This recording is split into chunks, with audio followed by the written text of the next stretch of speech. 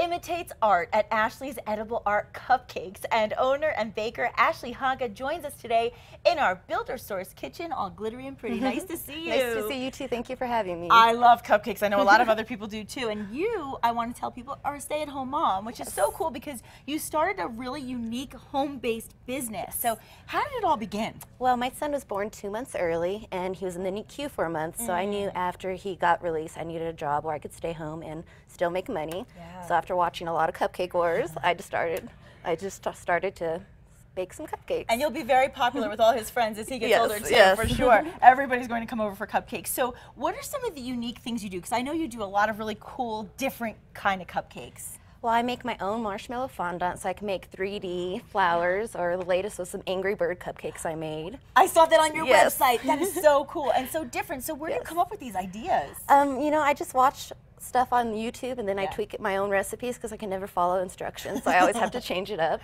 Make your own rules as you go. Yes. Can you demonstrate your sure technique? can. Because I love to cook, but I'm not a good baker. I am, and here's a piping bag for you. Oh, I get to have one too? Yes. Okay. You can do this is just simple. You can get all this ingredients like at Walmart or your grocery store. Just start in the middle. Start in the middle? Put a dollop, and then just start going around.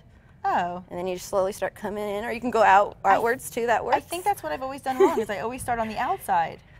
Oh, and then you just come back around. And then again, Okay. you go like that, and then you go outward. And then Ah. you kind of create a little thing where you go like. So this is where we begin with the frosting. Now, what about all the Yes. fun little decoration tips?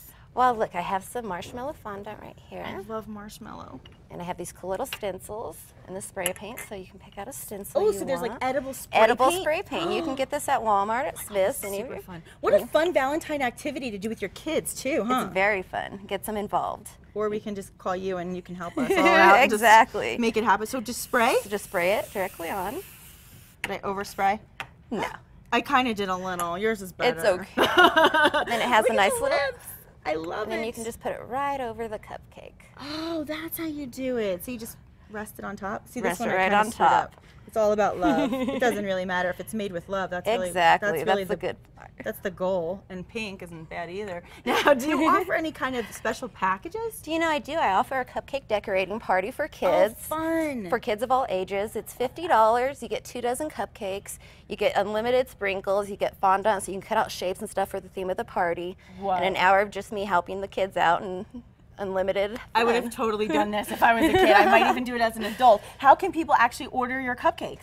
They can either give me a call, the number I provided, or Okay. look me up on the Facebook, Ashley's Edible Art Cupcakes. Yeah, and your website is fantastic. So Thank much you. fun, so many different things to see, all the different unique treats, and I will definitely be eating a cupcake when we come back. Don't go Awesome. away. Thank you. Thank you. So much fun.